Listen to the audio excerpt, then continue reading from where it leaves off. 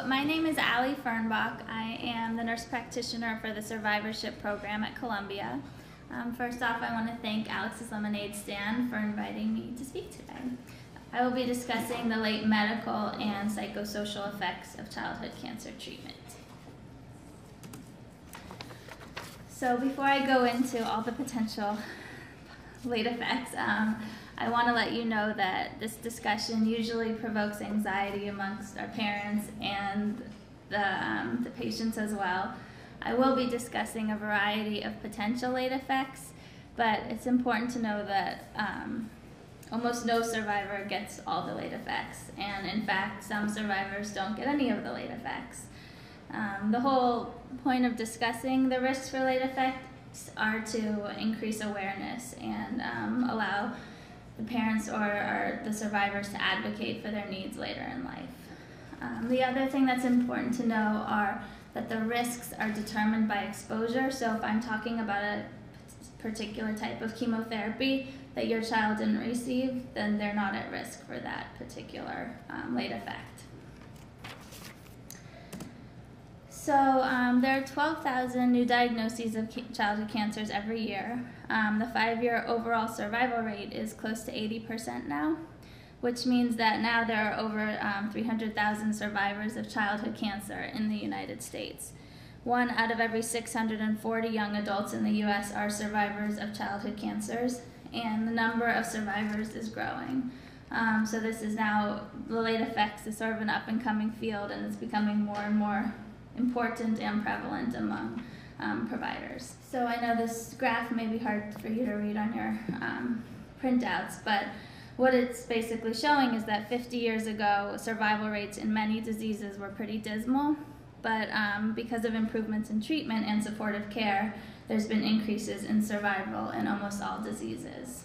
However, as most of you probably know, treatment for childhood cancer is not benign. There are long-term complications as well as late effects, and these can impact a child or cancer survivor's quality of life.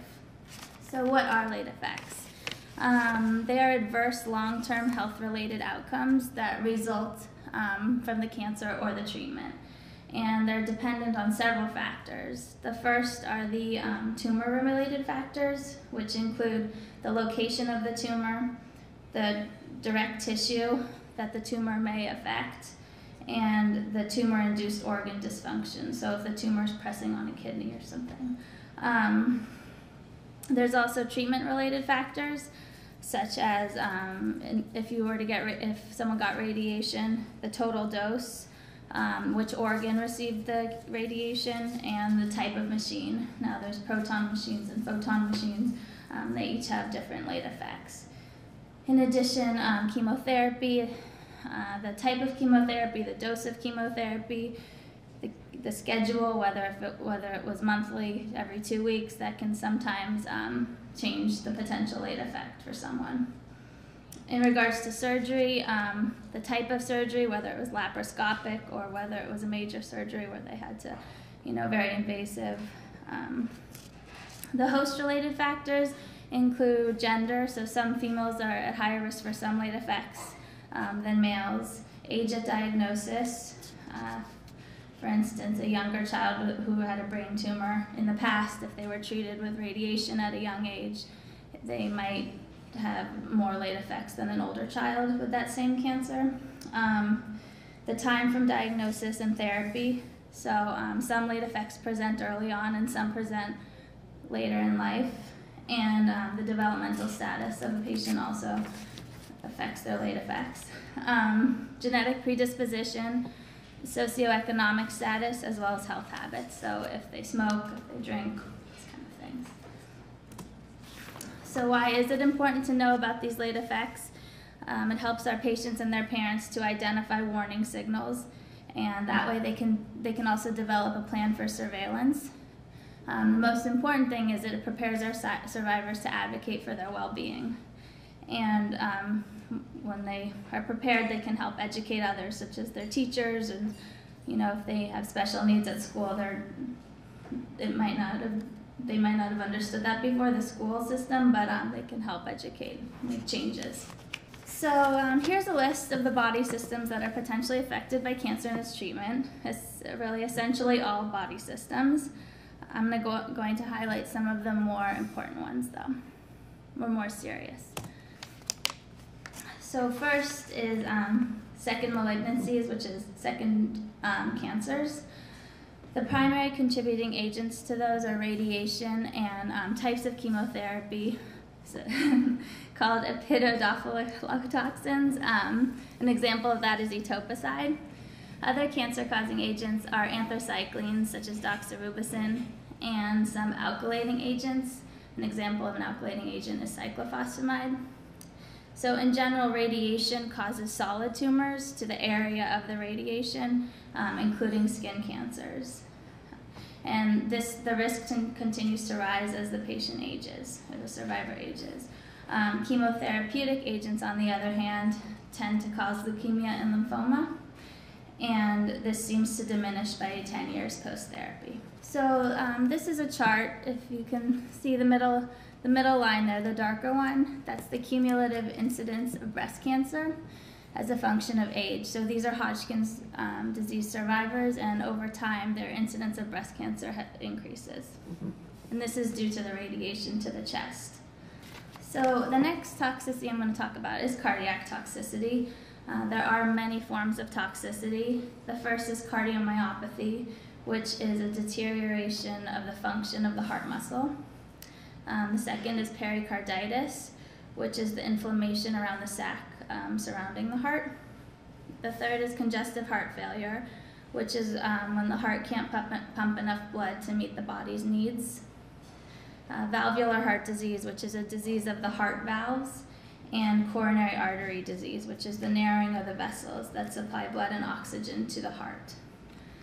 So the primary contributing agents to cardiac toxicity are anthracyclines, examples of those doxorubicin and daunorubicin, and also radiation that impacts the heart.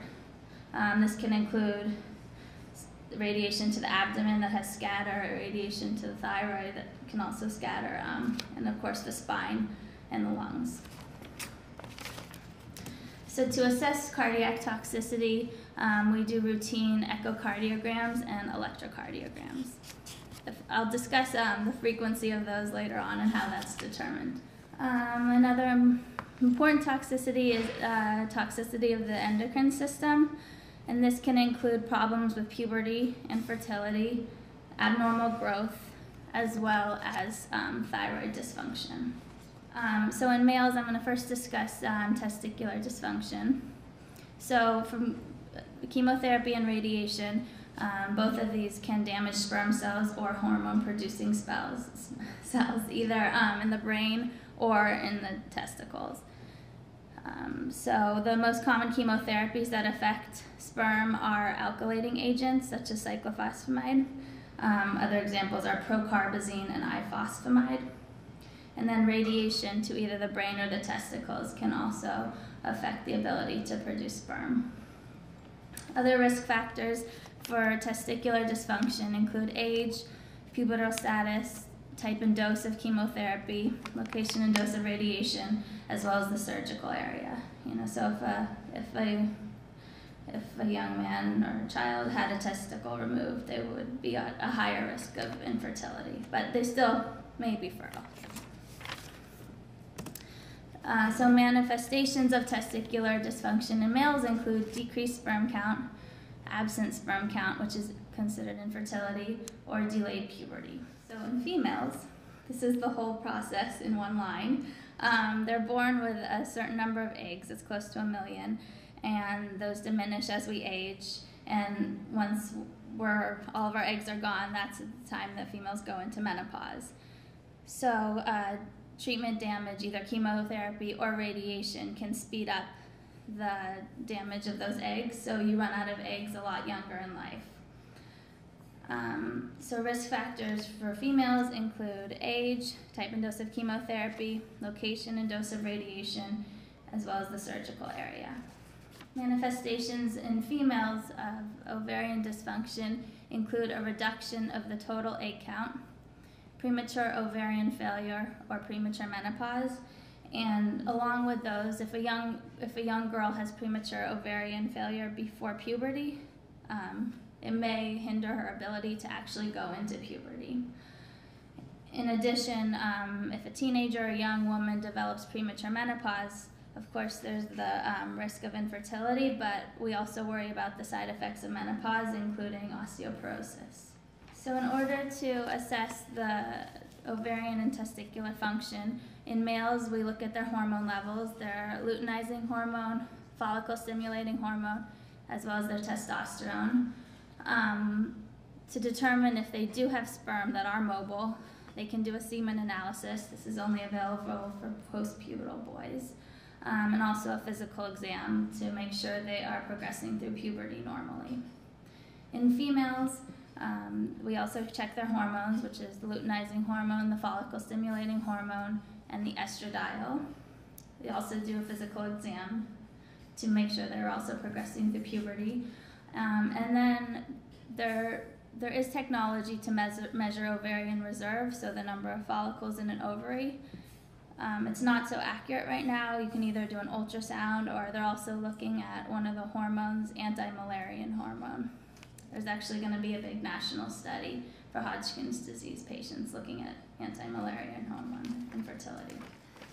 So another late effect are neurocognitive deficits. These usually become evident within 1 to 2 years following treatment, and you see it as a progressive development, so a gap increases between survivors and their peers. We see academic difficulties in reading, language, and math, and there may be drops in IQ. The primary contributing agents to neurocognitive late effects include radiation to the brain, high-dose methotrexate or cytarabine, and intrathecal chemotherapy. So that's the chemotherapy that's injected into the spinal column. Risk factors for neurocognitive late effects include higher dose of radiation, a younger age, co-treatment of radiation with intrathecal medications, and females who are at a higher risk for these effects. So to assess neurocognitive function, we give parent questionnaires. We also ask for observations by teachers and physicians. There are IQ screening tests and neurological assessments by a neuropsychologist. Psychosocial late effects. So one of the most feared things that survivors have is a fear of recurrence. This may change over time. They may not be bothered by the fear of relapse until it's time for the yearly appointment, or they have to go back to the hospital for some sort of screening or test. But each survivor deals with these feelings differently, and it's very normal, and we see it in all of our survivors. But for those who have fears that are interfering with their life on a daily basis, we do encourage them to seek psychosocial support. Our survivors also experience grief and feelings of grief and loss, partially because the cancer has robbed their childhood, their family of a normal childhood, and their siblings and their parents. Loss is also common loss of abilities, skills, or body parts. And they also, sometimes they report losing their friends that they had before they were treated for cancer, and this is another loss they experience. We also see anger. They ask, why did this happen to me? Anxiety related to fear of losses that may come in the future, or fear of relapse or the late effects.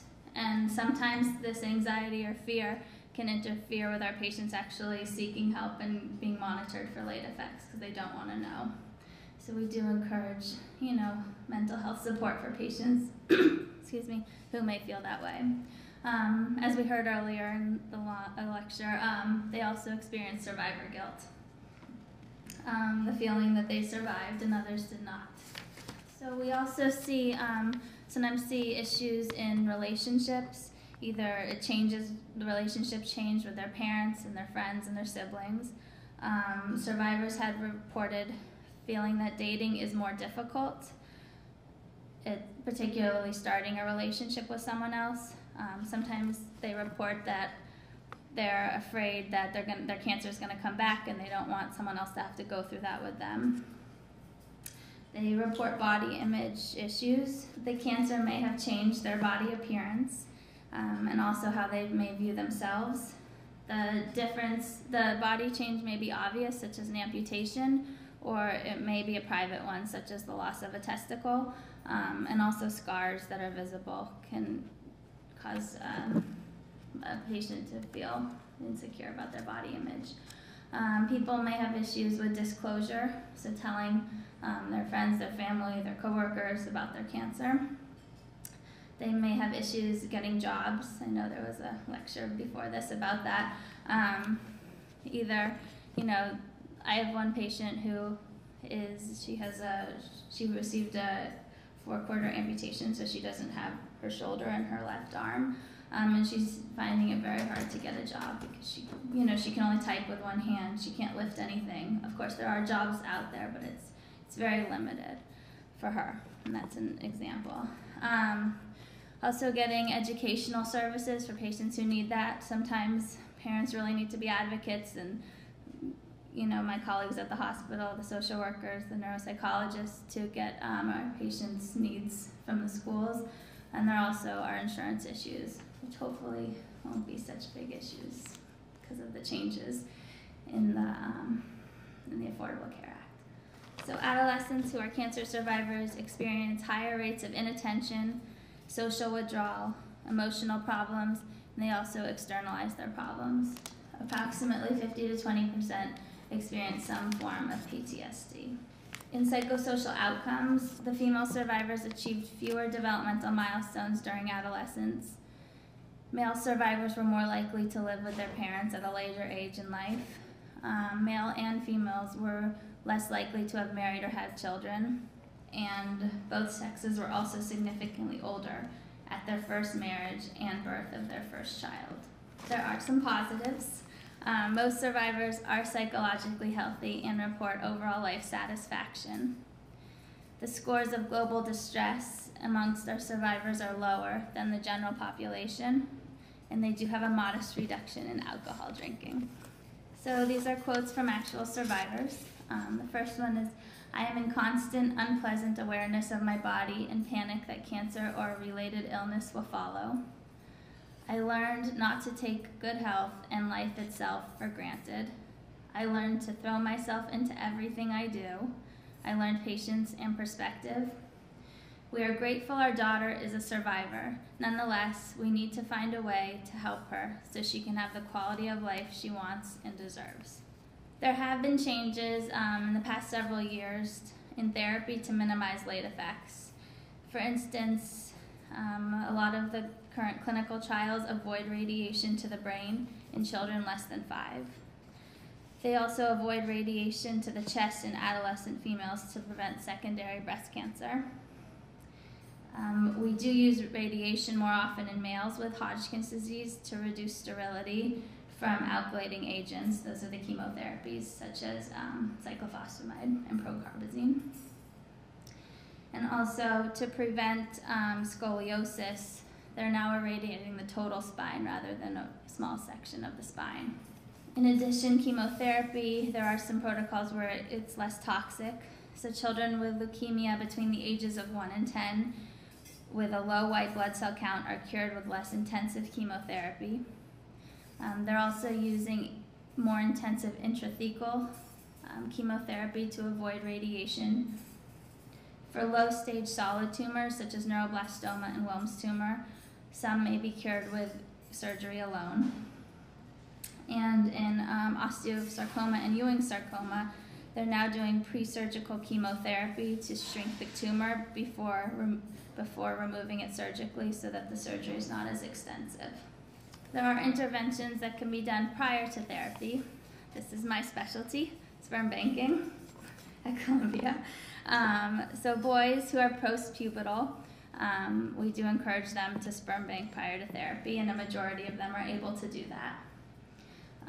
There are experimental studies going on, I believe one is at CHOP, about testicular cryopreservation, which is the ability to preserve a piece of the testicle of a prepubertal boy in hopes that it can be used in the future to create a child. In girls, the standard of care is embryo cryopreservation, which is the freezing of the egg with a sperm. There are a few issues that make this harder than sperm banking. The first is you often need a couple of weeks, at least 2 weeks, because the woman has to take hormones and ovulate. So there's typically not enough time for a female cancer patient in pediatrics to do this before starting therapy. Because they typically present so sick, our patients, it makes it very difficult to do that. The other two, the oocyte cryopreservation and the ovarian cryopreservation, those are both not standard of care at this point, but they are available. But the oocyte cryopreservation is just the preservation of the egg, and so that's only available for post-pubertal girls. They are looking into ovarian cryopreservation, which is freezing a piece of the ovary and storing it in prepubertal girls and then possibly implanting it back in after therapy. So there are interventions that are used during therapy to prevent late effects. The first is the use of dexrazoxane, which is a type of intravenous medication. It protects the heart for patients who are receiving doxorubicin. And then after therapy, patients are encouraged to anticipate, screen, and recognize late effects through a structured follow-up program. According to the American Academy of Pediatrics, they recommend that pediatric oncology centers should have a mechanism for ensuring long-term follow-up of successfully treated patients, either at the original treatment center or by a specialist who is familiar with the potential adverse effects of treatment for childhood cancer. And I put this in because it's very important that if you're not being monitored for late effects, you find someone who can monitor for you, go to a specialist or something, someone who can have the knowledge and follow you or your child. So I'm going to talk a little bit about our survivorship program, which is probably similar to CHOP and other hospitals that you may go to. So ours is called the Center for Survivor Wellness. It's the long-term follow-up at Columbia. It consists of a multidisciplinary team. There are 2 doctors, a nurse practitioner, myself. We have a clinical coordinator, a survivor navigator, a nutritionist, an exercise physiologist, and a neuropsychologist. And our program is philanthropically funded. And patients are considered survivors in our program once they are at least 2 years out of therapy or 5 years from diagnosis. And typically we are not screening our patients for recurrent disease, we are just looking at late effects. So at the first visit at our survivorship clinic, our patients receive a treatment summary, which includes a summary of their treatment, a list of potential late effects, and the plan for routine health screening. And you need to have this information about you or your child to know what your survivorship plan should be. So here's an example of a treatment summary. As you can see, it has the diagnosis, the date of diagnosis, the protocol, which, as I was saying earlier, we receive a lot of patients from outside institutions, and often we don't have this information, so if I know the protocol, I can get a good understanding of what they might have received. The types of chemotherapy, this is cisplatin and 5-FU. The radiation, what is really important to know is the location as well as the dose. If they had any surgeries, stem cell transplant, complications from treatment. So this patient had hypothyroidism, high-frequency hearing loss, and xerostoma, which is dry mouth. Then we have an area of recommended screening and the frequency of these screenings. Then there's general health maintenance, which is, as you can see there, just important for everyone, and a recommended healthcare visits, who they should be followed by. And the recommended screenings that I put up there come from these long-term follow-up guidelines, and these are available to the public. I've highlighted the website. They're very extensive, so I'm just going to pinpoint a few places in them, but if you ever want to look at the potential late effects, they are there. So these screenings are recommended for asymptomatic survivors presenting for a routine exposure-based medical follow-up. And it's multidisciplinary system-based, and it's updated as information becomes available. The other thing I wanted to say was I'll show you how it breaks it down, but there's a section for all the different types of chemotherapy, radiation, and to what body parts, surgeries, and the organs affected, as well as transplants. So I know you probably can't see this on your printout, and we're not going to really go through it, but this is, if you can see the top left corner, it says anthracycline, and that's what I was talking about earlier, the doxorubicin exposure. It can affect the heart. So the potential, under the second column, potential late effects is cardiac toxicity. And then for screening on the bottom right, it says echo or MUGA for evaluation of systolic function. So then there's this nice chart that this is how we determine the frequency of echocardiograms and EKG. So it's really based on if the patient received radiation that could impact the heart, as well as if they received any type of chemotherapies called anthracyclines and the dose of the anthracycline. So I've included the section for males on the testicular dysfunction due to the alkylating agents. And if you look in the far left corner, it lists the potential alkylating agents. And then the bottom right, the screening tests, so the FSH, the LH, and the testosterone. And it says underneath baseline at age 14 and is clinically indicated. And then this is the section on, this is a radiation section, so if a female received greater than 20 gray to any part of the chest, the mantle, or total body irradiation, these are the recommendations on the far right for mammogram and breast MRI screenings. So the main point of all this was it's available online and it's accessible to you. So I wanted to provide you with how to get to it. Also on that website that I highlighted earlier, there's survivorship guidelines. There are health links for the different organs that can be affected by the specific chemo or radiation that you or your child received. And this is an example of the breast cancer health link, but there's heart health, there's liver health, kidney health, dental health, all sorts of useful links that can, if you have questions about something, they may provide the information. So with these late effects, there are limitations in that they are moving targets. Complications do change with the era of treatment. So the treatment for acute lymphocytic leukemia 20 years ago was very different from the current treatment now. So the late effects for those patients are different than the ones who are going through the treatment now. It's also difficult to tease out what caused the late effect.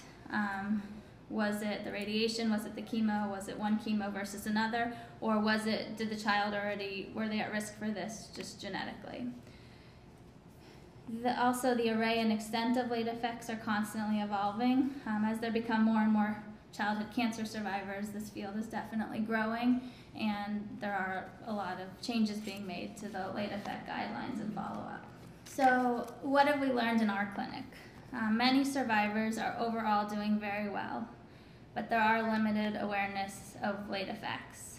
Recurrence does continue to be the area of main concern.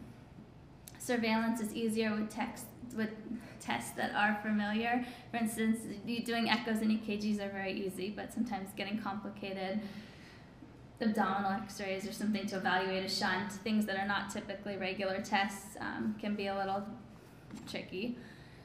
Follow-up with nutrition and exercise is difficult. Many of our patients do see the exercise physiologist and the nutritionist, but follow-up is very difficult because they live far away or they're not accessible via email.